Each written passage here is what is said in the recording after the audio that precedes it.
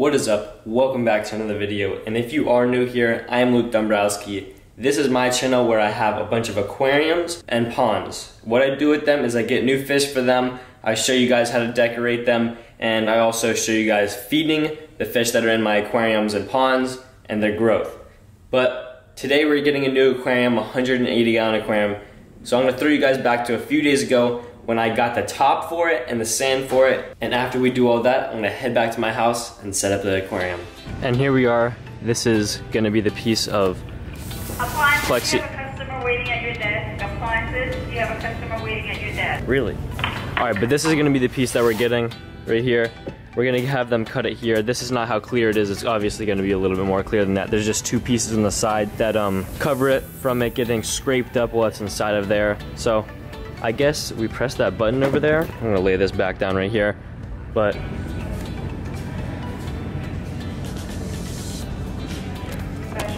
and now we wait. We got it. All right, so they're gonna cut this right here for us. I will film it for you guys, and then we're gonna be getting sand also for the 180-gallon aquarium.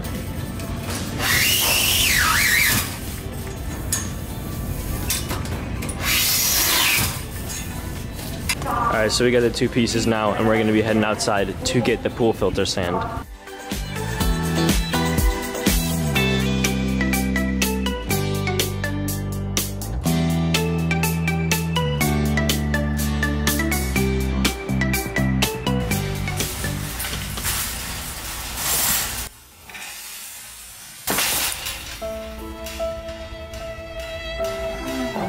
That hurt. But there you guys are, and right here what you guys are sitting on is the pool filter sand that I'm going to be buying. I stopped at Lowe's and I was looking at it, and it was $25 for a 25-pound bag, but I don't think it was the same exact stuff that is here. I think this is a lot better stuff. This is just a Quikrete, I'm pretty sure that's what you call it, but the Quikrete pool filter sand is like $5 for a 50-pound bag, and I'm probably just going to get one or two. Probably two just to have, just in case I need to set up another aquarium. There's one, and other one right here. Oh. All right, let's see how it fits.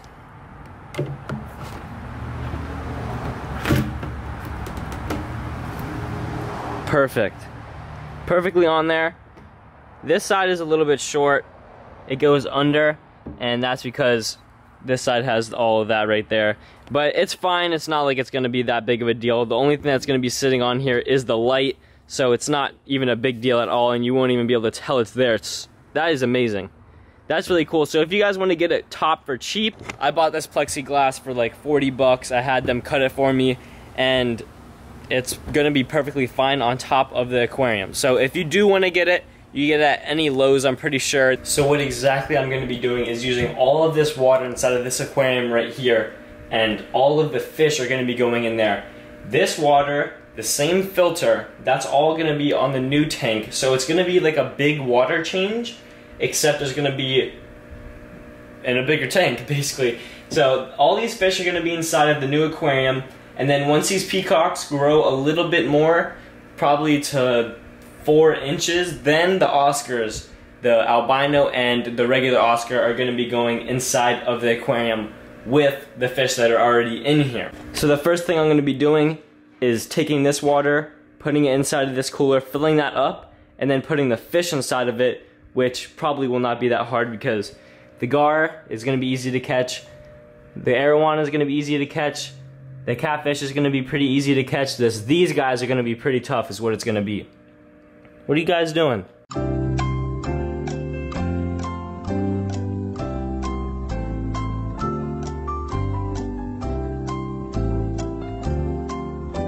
So right there, I have a decent amount of water out inside of this cooler, and now it is going to be time to take out all of the fish that are in here and put the aerator that is right here, the big air stones, inside of this cooler right here so that these fish...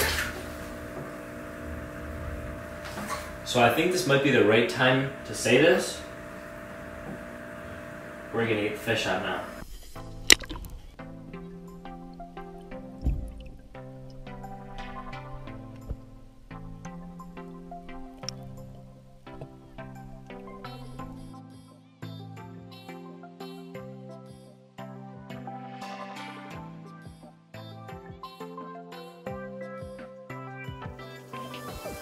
There's a gar.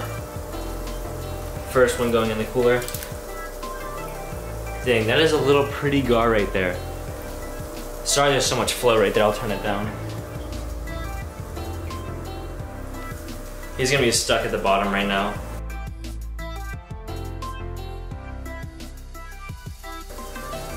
Oh! Alright. Swing into the net, buddy. There you go. Cover your hand with the net so they don't jump out. And we're gonna have to close it after this because this arowana is a jumpy little sucker. And there we go. We have officially completed getting the fish out of the tank. That is probably the hardest thing that it's gonna be, besides getting the huge tank inside of here. But I'm gonna be happy when this thing's done. Let's take a look real quick, a quick peek. Whew! That arowana is pretty. Look at this guy.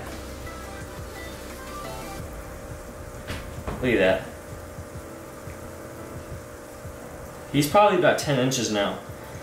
The gar really likes being next to the arowana, but the arowana actually does not like being next to him. I believe that's because arowanas just don't like being really close to other fish besides if it's another arowana, because obviously they like to breed. But let's finish getting this tank emptied out. I know it's pretty dirty. You guys probably can't see it right now, but it's pretty dirty in there.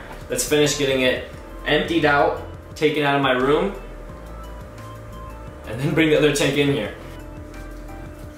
And as I'm taking you guys out of the tank, I think this might be a good time to say, if you have not already subscribed, go down below. Smash that subscribe button, and also, don't leave this video yet, leave a like. If you go and leave a like, and leave a comment down below, I will be liking every single comment on this video. I swear I will like every single comment on this video if it does not contain bad things said about me, or just bad things said in general. Alright, so we got the stand in here. It's actually a little bit smaller than this one, but longer. And this is where the 180-gallon tank is gonna sit. We're actually just gonna siphon the water from this tank into the other tank, or I might just pump it in with the tubing from the other filter. It's gonna barely fit through my door. Tall ways, because we would not be able to fit it through any other way besides that.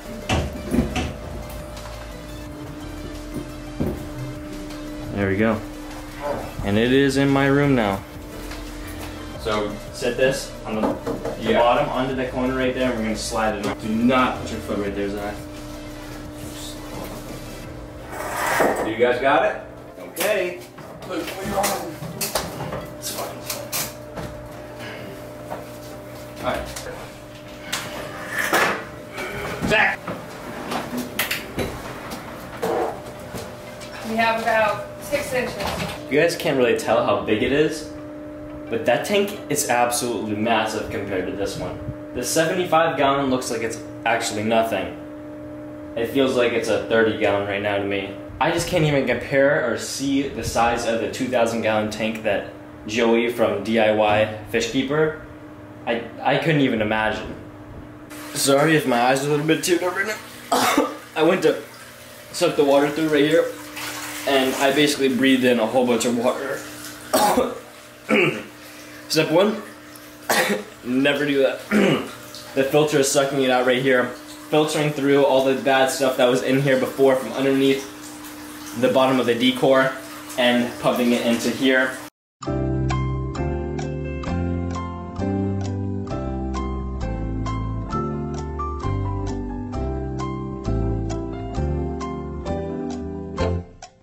Alright, so we got all the water from that tank inside of here. It did about that much, but there's also still water inside of the cooler where the fish are. I cannot take that out just yet. I'm waiting to take that out for the next video when I put the fish inside of the tank. So this is the sand I'm going to be using. It's Quikrete pool filter sand. Let's get started and putting this inside of the tank. I just finished washing it out. What you do is you fill this bucket up with water, you mix your hand around, let it stir, and let the water flow out over the top. I actually just put it on top of the rocks inside of my pond, and it looks amazing. It's not fully across the whole entire pond. It looks a little bit more natural since there's sand and then rocks also inside of it, so it's like mixed in with it. But let's put this inside of the fish tank and then finish putting the rest of the sand that we need to put in here inside of the tank. So obviously it's a little bit dirty right now, but once the filters are on there for a little bit, it should clear up a lot. And right now, why you guys probably cannot hear me is because it is filling up. And hopefully it fills up in a little bit. I'm gonna put the heater on it and let the filters run on the tank, let everything get cycled out. And then once I get back from dinner, I'm gonna put the fish inside of this aquarium right here, which you guys will see in my next video. All right, so the tank is completely full. I have one filter on it. When I get back, I'm gonna be putting this filter on it, the big UV canister filter for this tank. As you can see, a lot of stuff is settled down and it's not as dirty as it was before. So I'm gonna let it run for probably an hour before I get back. I have the heater on it so it gets to the temperature that I want it to. 2 hours later.